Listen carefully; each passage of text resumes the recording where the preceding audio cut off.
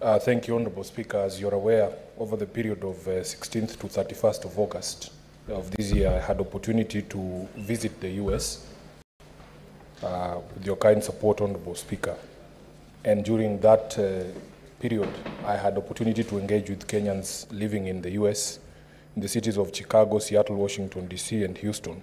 And it is the genesis of these questions that I've posed to the Cabinet Secretary for Foreign Affairs out of my interaction with the Kenyans, and including our diplomats at the Kenyan Embassy in Washington, D.C. Honourable Speaker, unfortunately, as I speak, I have not received the hard copy responses, but I hope the Secretariat is making arrangements. So I'm not aware whether the CS has actually put in written responses. But these are the questions, Honourable Speaker, and I will read the three of them. I'm sure that the CS can answer all of them at once. The first question to the CS is, could the Cabinet Secretary indicate the staffing levels by cadre at the Kenya Embassy in Washington, D.C., and the two Kenya consulates in Los Angeles and New York, and outline the roles of staff serving in each cadre? Secondly, Honourable Speaker, could the Cabinet Secretary explain how the staffing levels have impacted the operational efficiency of the said diplomatic missions, and clarify whether there are any plans to deploy additional staff? Lastly, Honourable Speaker, could the Cabinet Secretary also explain the delay in the issuance of national identity cards to Kenyans residing in the US, and state what the ministry is doing to resolve the issue? I thank you, Honourable Speaker. Honourable Prime Cabinet Secretary, you may proceed to respond.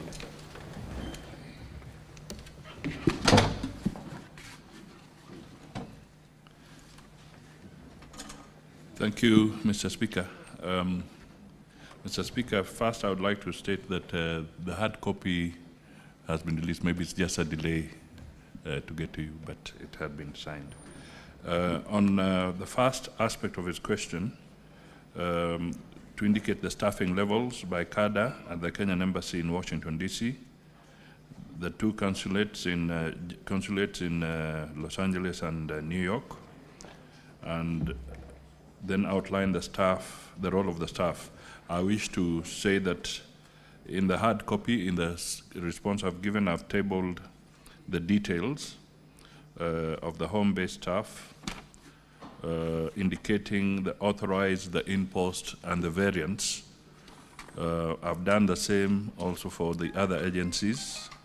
That is the Defense Attaché, the Education Attaché, Foreign Relations Officer, Trade Attaché, and Immigration. So in total, there's an indication, we indicate that the authorized is 17, but we have a deficit, and the authorized, the in-post is 14. So there's a variance of 3. I've also indicated in the permanent UN mission, I've also indicated that there is an immigration officer attached there to handle the consulate services. Mr. Speaker, sir, I have also attached the details of the Los Angeles, again on the same principle, the authorized, the in-post, and where there's any variance. Clearly, on the LA, both the authorized and in-post tally, that is a total of 7 as it stands now. I have also tabulated the responsibilities of all these officers. Mr. Speaker, it's a long list, so perhaps it may be necessary for the Honourable Senator to perhaps seek any clarification on 1 or 2 issues after he looks at that. The second aspect is about the efficiency. Explain how the staffing levels have impacted the operational efficiency of the said diplomatic missions, and clarify whether there are any plans to deploy additional staff. Mr. Speaker, definitely staffing levels have a direct influence on operational efficiency, by affecting workload distribution, response times, and the overall capacity to manage diplomatic tasks.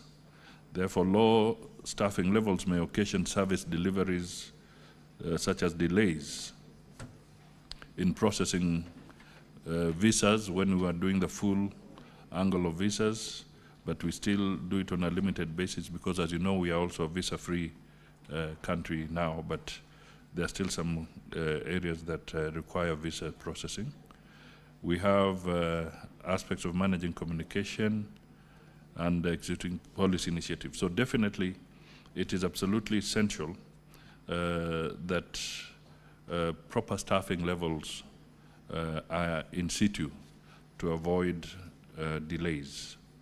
The third aspect that I will touch to is the issue of the delay in the issuance of national identity cards to Kenyans residing in the United States of America, and what the ministry is doing to resolve this issue.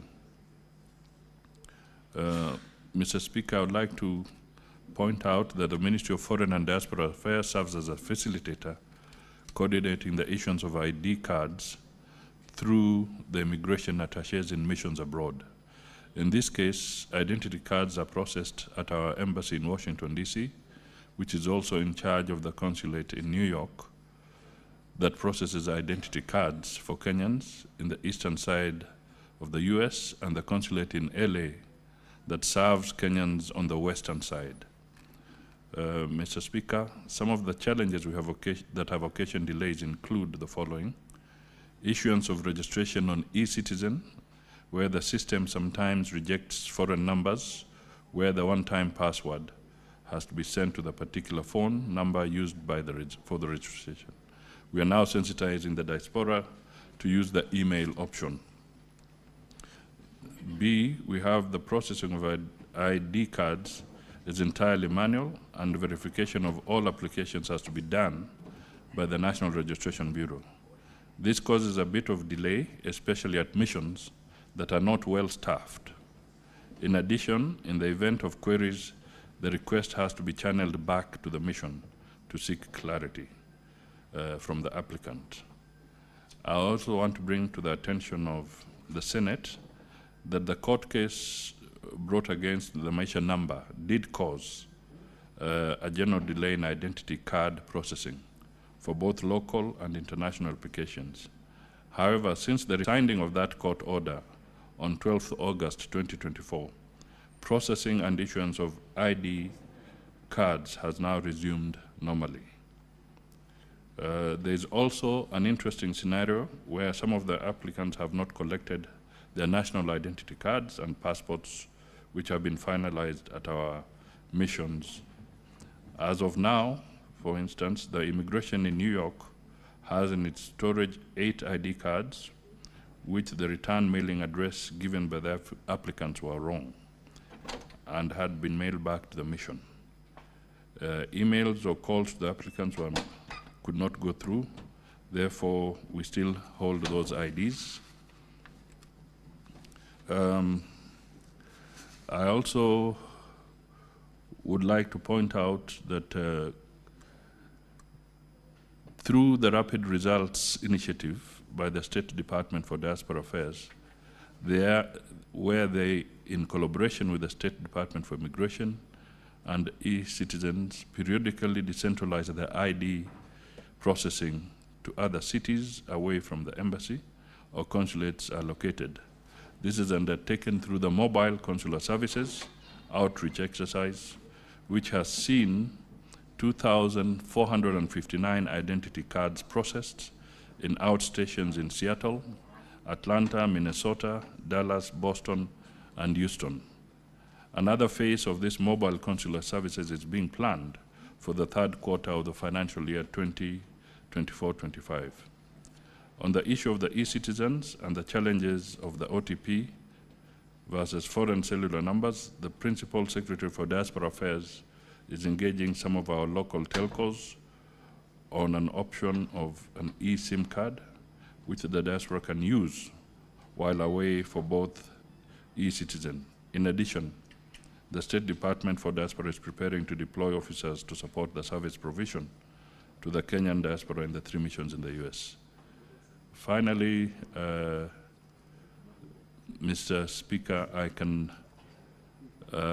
say that the requirement is tabulated, so it may require further examination.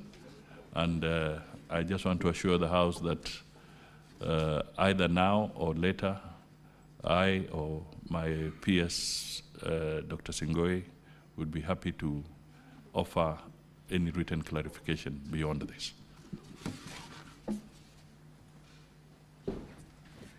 Yes, Senator Eden Sifuna, you may ask 2 supplementary questions. Yeah, Honorable Speaker, before I even go to the supplementary questions, I'm wholly disappointed by the quality of the response. I thought that the full title of the CS for Foreign Affairs also puts him in charge of coordination of other ministries. Surely, if there are issues that are in ministries other than the Foreign Affairs, I know we should direct it to the ministry itself, but being the person in charge of coordination of all the other ministries, I expected a more solid response, Honorable Speaker. Speaker, for instance, the response indicates that there is an ambassador and 1 in-post. That essentially means there's an ambassador deployed in Washington, D.C. I would want to know when the ambassador reported, because when I was there, the embassy was manned by a chargé d'affaires. There was no ambassador. I don't know when he reported. Secondly, Honorable Speaker, you will see the tabulation here. There is only 1 trade attaché for a country that is as important as the US, and I would have expected a discussion on the adequacy. When I was there, I was given an example, Honorable Speaker. A country like Vietnam has 4 agricultural attachés, indicating the seriousness with which they take their job. I would have expected a discussion about the adequacy of the staff that have been deployed. If you are telling us, Honorable Speaker, that you have 1 staff in the consulate in New York, what happens when that person falls sick? That is why there are all sorts of problems in these consulates, because you cannot have 1 person manning a station. It just doesn't make any sense. So that is the sort of discussion that I had expected, and I have to express my disappointment in the answer so that the Cabinet Secretary understands what I wanted to get from him. But in terms of follow-up questions, Honorable Speaker, first of all, the women in the US, Honorable CS, asked me to ask you specifically why it is that since 1963, with the first Kenyan ambassador, Brudi Nabwera, up to today, you have never seconded a woman as the ambassador of Kenya to the US. That is a question that the ladies asked me to put to the CS, and I would be remiss if I did not put to it. Maybe there is a thinking within government as to the capacity of women to be deployed in serious postings, such as Washington, D.C. Honorable Speaker, secondly, the problem with the delays in the processing of IDs, as the CS himself has alluded to, is that it's a manual process. People have to travel from all across the US, a country that is far more vast than, say, the EU. And if the CS would compare the deployment of diplomatic staff in the entire European Union, which is smaller in size than the American continent, Honorable Speaker, these people have to travel from all these far distances, 5-hour flights, 6-hour flights. Then you come to the embassy and you have to do this manual process as if you are at a DC's office in Kerugoya, Honorable Speaker. And then they are put in a diplomatic bag, they are sent here. There is no special office for processing of diaspora applications for IDs. They are just lumped together with other applications from, say, Kilifi, Bungoma, and Nairobi. And yet there is an office that was created, I think it is a department, on diaspora affairs. Can the CS shed light on the responsibilities of this office and what these people do in the diaspora office, if not just concentrate on these applications, and what they are doing to automate the process of processing of identification cards? Because, Honorable Speaker, the feedback was that because we have automated the application process and the processing of passports are faster than IDs that are still manual. So what is the plan, Honorable CS, for you to address these challenges to ensure that people get these documents, critical documents, in good time? I thank you, Honorable Speaker. Honorable Prime Cabinet Secretary, you may proceed to respond, please. Thank you, Mr. Speaker. There are quite a number of issues that are valid in the concerns that the senator does raise.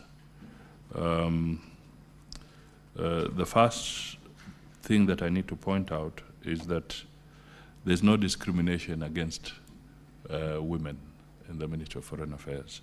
And in fact, as we speak today, I can give you an example that in the UK, the High Commissioner is a lady. I would also want to point out that the ambassador for Kenya in Washington reported 2 weeks ago. So he's in station. And this comes, there's a cycle.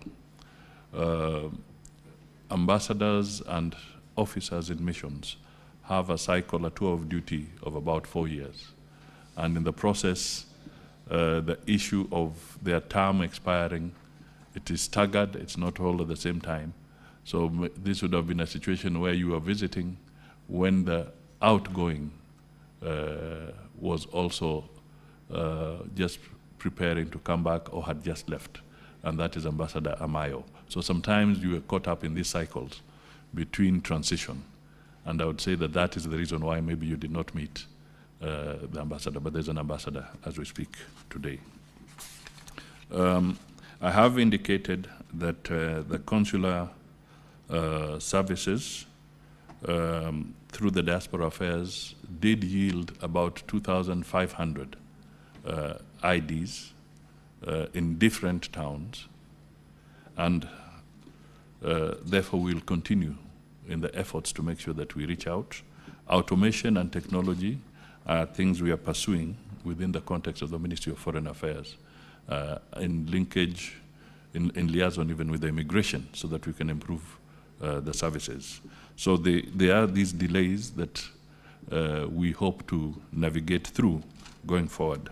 Finally, Mr. Speaker, it would be a big omission if I did not inform the Senate that one of the challenges that we have faced and we continue to face is actually the resource allocation.